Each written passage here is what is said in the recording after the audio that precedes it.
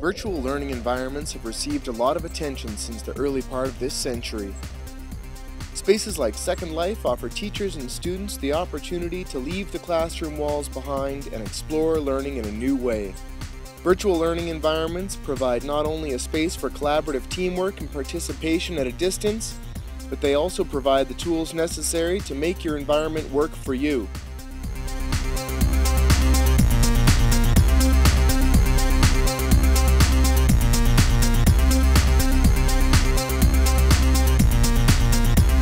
As a user-driven environment, Second Life puts you in control. Everything in Second Life is put there by a user like you. Everyone you see is really connected through synchronous communication. From building 3D objects and action scripts, to streaming media, voice over IP, spaces like Second Life offer all the tools necessary to make learning happen.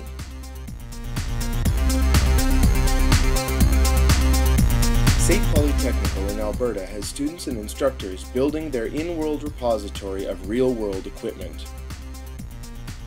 Dr. Martha Burkle is the Cisco Chair of E-Learning at the Southern Alberta Institute of Technology. Martha tells me in a recent in-world interview and tour that SAIT has 8 instructors and a group of students designing everything in sight. She tells me that the blended learning that happens here allows students and instructors to interact with the tools they've created here. An outdoor lecture theater allows students an only slightly more formal learning environment. Instructors engage students with large-scale interactive models.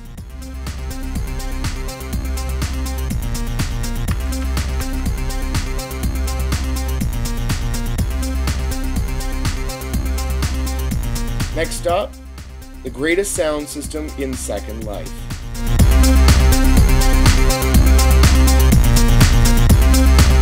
Sound design students use this equipment they've created to test their knowledge of audio principles. And it goes on for SAIT, from the objects repository to the robotics lab to an interactive classroom for self-evaluation and access to resources.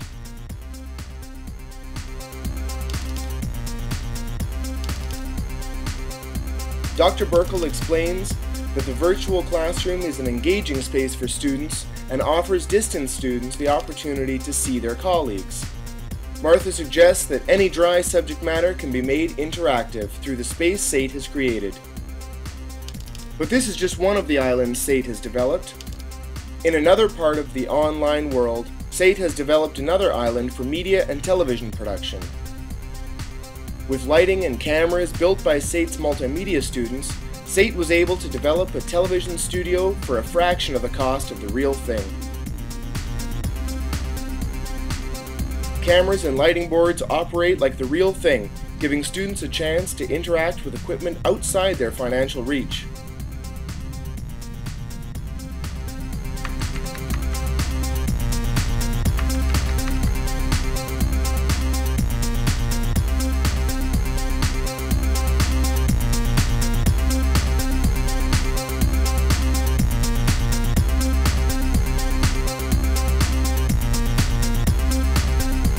Outside is Western Town, where crews of students operate dollies and cranes to create their masterpieces. So what do the students think of all this? Dr. Burkle says they love it. Bryant and Stratton College has a history of flexible learning for their students. With campuses across the United States and a strong offering of online courses, Bryant and Stratton were eager to develop a space in Second Life. Scott Traylor is the Director of Admissions for Bryant and Stratton's online education. We went live with it in March, so really only several months now. So it's a relatively new thing for us. This is probably the 6th or 7th open house that we've had. Mainly people are logging in and kind of walking around, and then when they're ready they kind of come over and then they want to talk. So it's almost kind of like a real life situation where they're a little nervous when they first come in. We just kind of have to give them their distance. The other building over here is what we called our open house building. Originally we thought that everyone would kind of congregate in here and want to chat with us and everything. What we found is that when students come to the campus, they really kind of want to walk around and check things out. This is the degree center. I think really Second Life is all about being able to interact within the environment, and so there's different things that are here that are available. So you can click on some of the different things that are on these bookshelves, and it'll give you a note card with some additional information, or it may link you out to one of our websites, pages on our website, something like that. But here's just where you can get a little bit more information about each program. One of the newest additions to the Bryant and Stratton campus is the amphitheater. So our Dean of Student Services is very interested in using this, and we'll actually help her set up speaking engagements. And so if we find, let's say, somebody that's for our criminal justice students, maybe we find a police officer or a detective or something like that to come in and actually talk about their real world experience in that particular position. Everyone can come out here, have a seat, and listen to them talk, ask questions. And some other things we plan on using it for. What we've been doing is the Monday before classes start, before they start getting into doing their homework and all that kind of stuff, we kind of have like a new student reception. Probably isn't the right word. It's kind of like it's a real informal time. We'll have a live music there again, and just a place for everyone to get to meet some of the other staff members, meet each other, and get to know each other before classes start on that Wednesday. And it's just another way to kind of tie them in and bring them into the Bryant Stratton experience and just everything that we have to offer. I think one of the biggest challenges for us in using it would be the having to be here for a specific time or place. That really limits things. And so when you do something in world like this, you really limit the population. So I think that's probably, if you're looking to do anything in here, that would probably be the biggest challenge. But doing community type events, where it's more voluntary, and people have the time or the dedication to come in, those are, I think that's where, at least from our perspective, that's where the benefit is to offering it to our students.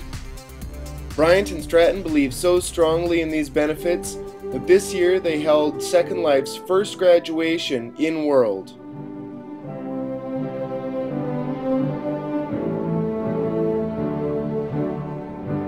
And who better to deliver the first commencement speech in Second Life but Philip Rosdale.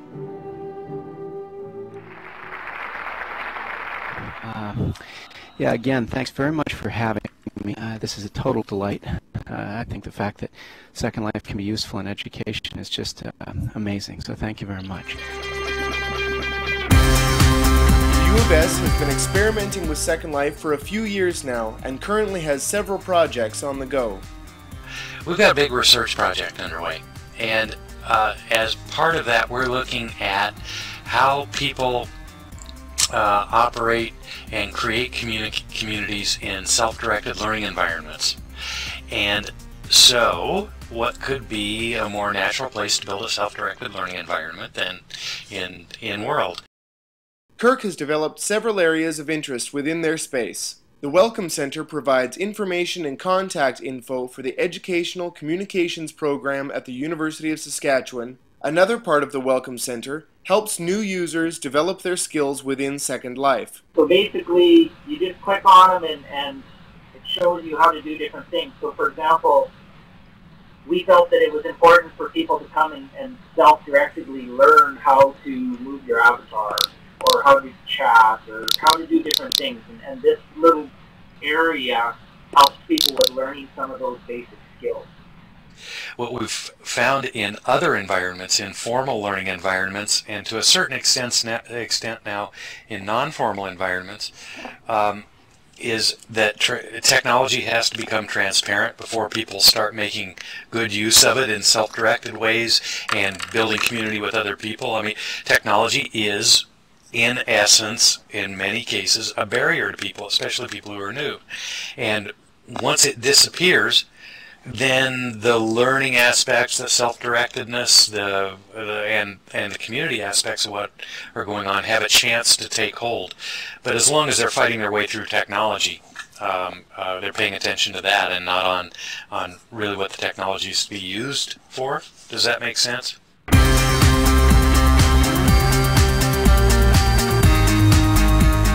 This is basically the instructional area. And this is a place that will groups will gather and we'll have sessions and people will learn things.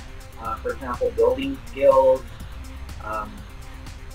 movement skills, all different types of training, scripting, or anything that you want to learn can basically happen in this space. You just need to come into this space and attend a presentation or listen to somebody or get together like we are.